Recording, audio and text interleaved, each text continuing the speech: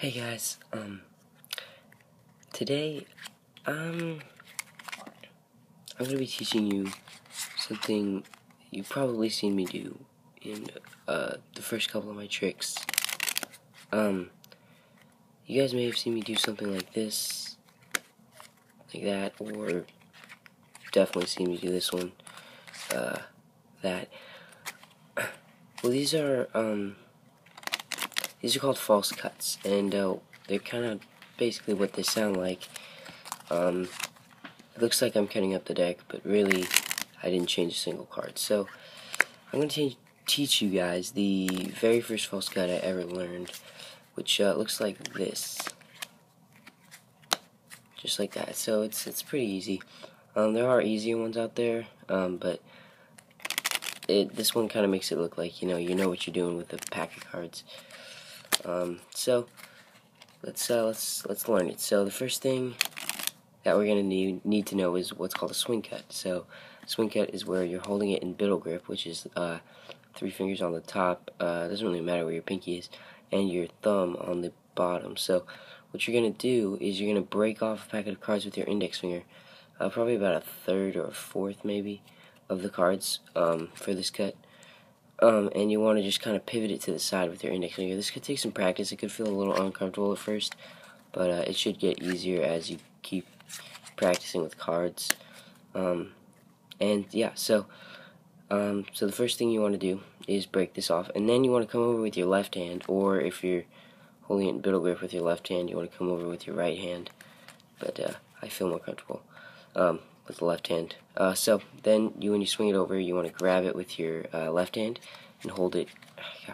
Hold it in dealer's grip, which looks like this. And then you want to break off another packet, which is probably about half, and you want to push in. This might be a little hard to see on camera, but you want to push this bottom packet in to the fleshy part of your thumb. So if I were to move this packet, it should look like a little something like this. Like there's like a triangle here, and another triangle here, and kind of like that. So you're holding it like this. This top packet's kind of blocking the view though, and you're gonna, with your middle finger and the rest of your thumb, you're gonna slide out this bottom packet here, just like that. And now you're left with this packet.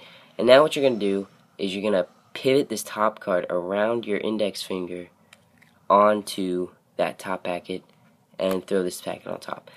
And I just did the false cut. So you guys can, I'll show you guys this false cut. So I'll show you the top card, which is the 3 diamonds, and the bottom card, which is the 8 of diamonds. So if you perform this cut correctly, the 3 diamonds is still on top, and the 8 of diamonds is still on the bottom. But so this is a pretty easy, but it still looks pretty good kind of false cut. In later videos, I'll teach cuts like this. This is probably one of my favorite cuts. I do this one a lot. or this one. Oops. Okay, let me retry that. Let me try that.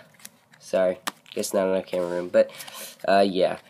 So just keep practicing this cut, and it should come pretty easily.